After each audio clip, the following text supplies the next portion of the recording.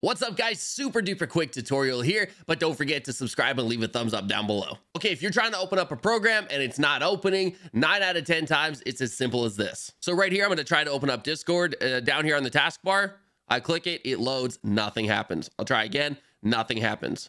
All you have to do is hit Control-Alt-Delete, open up your task manager, scroll down, and you should find under device control server, you'll find a ton of Discords open. Scroll all the way to the bottom where it's the white one with the red circle at the top, right click and task, and it should get rid of all of those for you. Then simply close down your task manager and open up Discord as normal, and it should start right up for you. I find this issue happens a lot, usually after I put my computer to sleep with Discord and Spotify. I hope this helps, and for more gaming content, please be sure to hit the sub button, leave me a thumbs up, and a comment down below if this video was helpful, and I hope to see you guys around the channel.